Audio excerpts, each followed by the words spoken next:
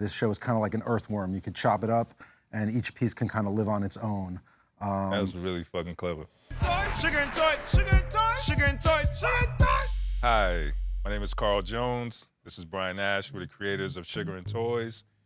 Brian and I have been working together for quite some time. We produced and wrote on the Boondocks, Black Dynamite, Freaknik the Musical. We also worked with Tyler the Creator on The Jellies. And we just finished up Laser Wolf with Henry Bonsu and Drum along with Vince Staples. And we're here today to talk about Sugar and Toys and why we wanted to make the show. Why did we make this show? I mean, yeah, we've been at this a long time, and we were really excited to have the opportunity to do our first hybrid live-action animated sketch comedy show.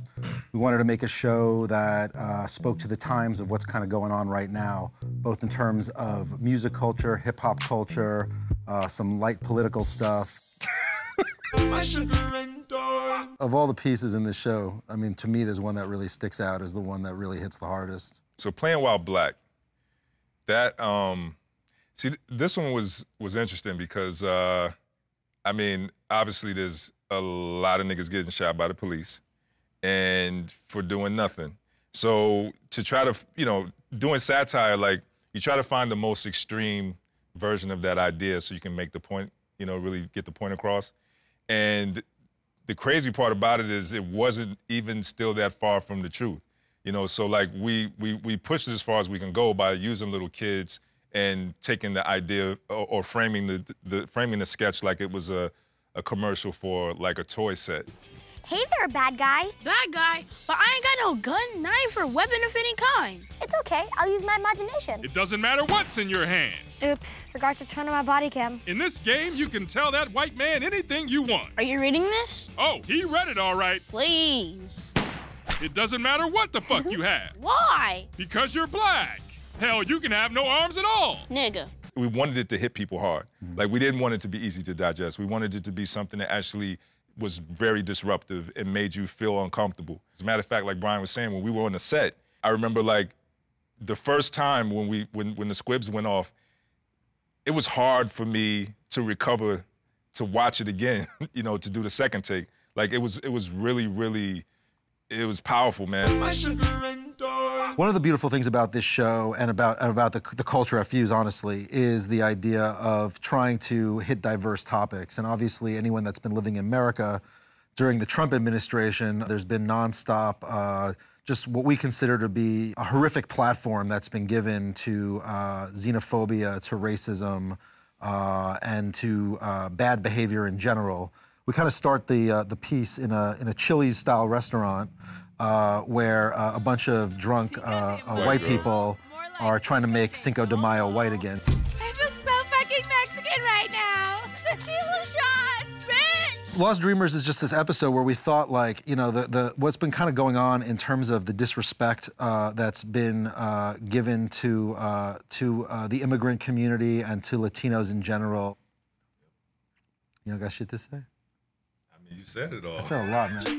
So the Cardi B? Well, the Cardi B spelling bee is my favorite piece that we've ever done in the show. Your word is brr. B-U-R. R-R. R-R-R-R. R.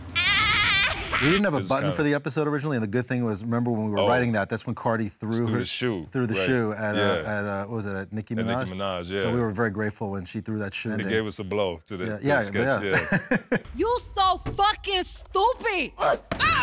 You spelled it burr, we was looking for brr. Oh, Sugar and toys, sugar and toys. Yay, Yeezy, and Yeezus. So yeah, we started out like doing a parody of Ed, Ed and Eddie, which was a show that aired on Cartoon Network. Love that show. I think it was like in the late 90s, I think, yeah.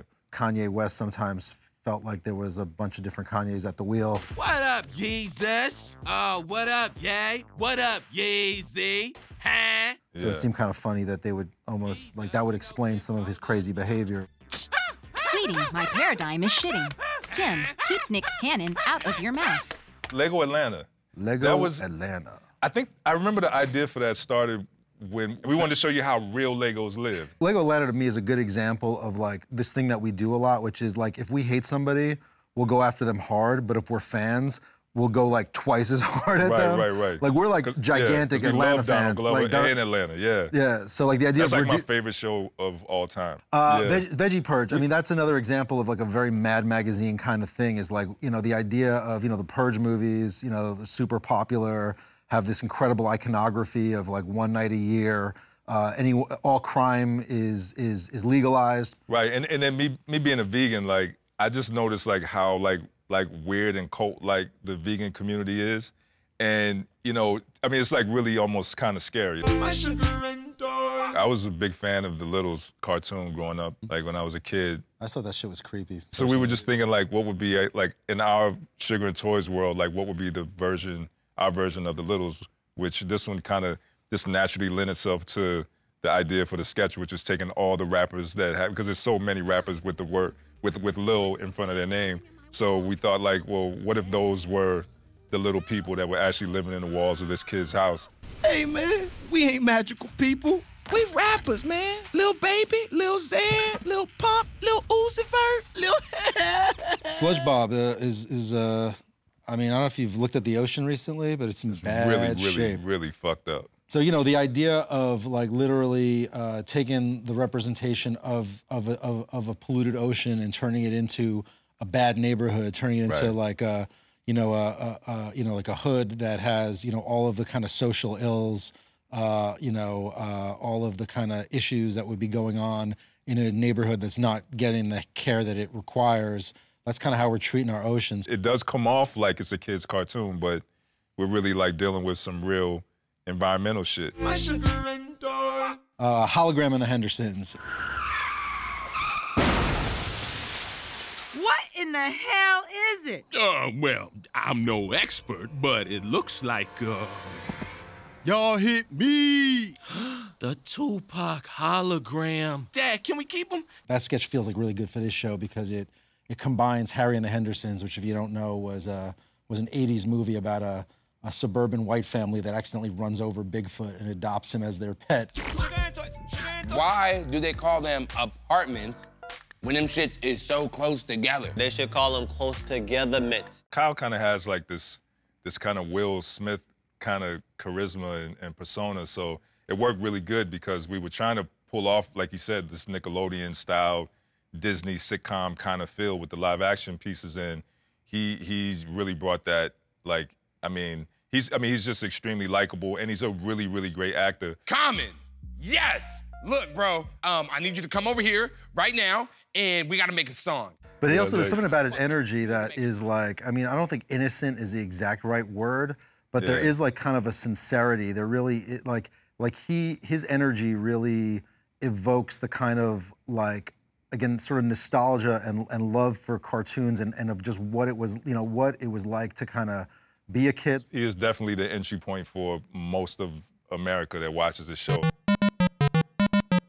So yeah, no, this was fun, man. Yeah, let's come back next week and talk to you guys about some of the other stuff we got coming. We got Meme Girls coming next week. Meme Girls. Yeah, they're not mean, they're mean. Mama.